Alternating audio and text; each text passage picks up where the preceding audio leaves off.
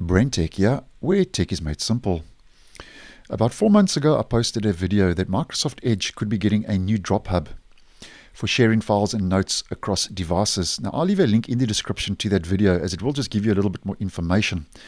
But just to do a quick recap for the purpose of today's video, Microsoft Edge's drop is currently being tested in Edge Canary, which is a preview version of the browser, and is found in the sidebar as a quick action button and productivity tool that opens up in the side pane and the side panel in Edge Canary, which lets you save files or notes in OneDrive, and is a feature that also lets you drag and drop files and access them using Microsoft Edge on your other devices.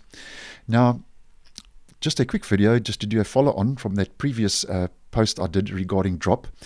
And just to let you know that Microsoft now has started to test a new tool and add another feature to the drop feature in Edge Canary. And it's a new tool to take and edit screenshots, which up until recently has been on a controlled rollout and will appear in about this location at the bottom of the side panel. Now, recently though, Microsoft did make the feature available now using an experimental flag. So if we'd like to try out, and if you'd like to test and try out the new tool to take and edit screenshots using the drop feature in Edge Canary, we'll have to enable that experimental flag. And to do this, we just head to the address bar as always, and we enter edge://flags. And in the search, we're going to just type in enable screenshot. It's just a very simple description for that flag: enable screenshot. And that's it. That's the flag, enable screenshot. And it says enable screenshot. Very simple description, available for Mac and Windows.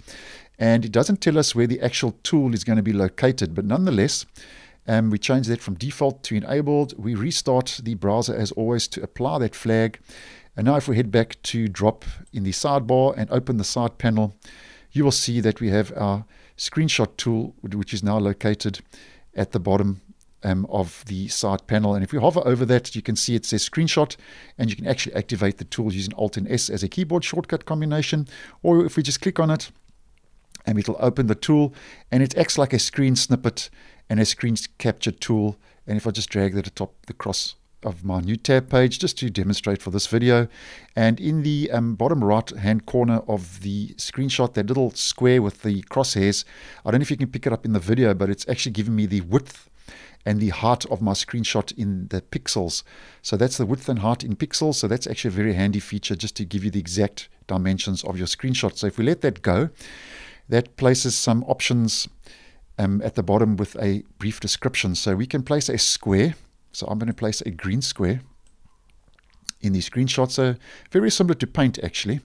A circle, and that's a red circle. And then we can place an arrow. Just some basic editing tools. We can draw. Let's just keep that at red. We can squiggle across the top. There's a mosaic, and then we can add some text. Let's just keep that yellow so you can see that in the video. And let's just type in A, B, C, D, E, F, G. And then over and above those options, the square, circle, arrow, drawing, and text, and mosaic, we can actually save that to our local drive. We can undo all those different options we've added in, and those little drawings and text we've added. We can cancel the screenshot, and then we can actually copy that to clipboard, and that actually places that in the side panel and the side pane of the actual drop feature in Edge Canary. And it says send photos, and I can send that image and that photo and that screenshot to my actual OneDrive account that's linked to Edge Canary. And there you go. It's actually now sent that and popped that in my OneDrive storage online. And if I click on that, open with OneDrive online, we have a couple of options. Open with associated app. You can copy, open in folder, which is located on your local drive, and then you can actually delete that screenshot and that image as well. So that's just a couple of options we have available once that's placed in your OneDrive storage online. And as mentioned, might be handy because it's linked directly to OneDrive. Now, we do have some other screenshot tools available in the Edge web browser already, called Web Capture and Web Select, but nonetheless, this might be handy as it is linked directly to your OneDrive account and your OneDrive storage. So if you do use OneDrive on a regular basis, then if and when this does roll out to a stable version, this could be quite handy. Else, you can just use those screenshots. You can just use the screenshot tool to take those screenshots, and that will place those directly then into your OneDrive storage online. So thanks for watching, and I will see you in the next one.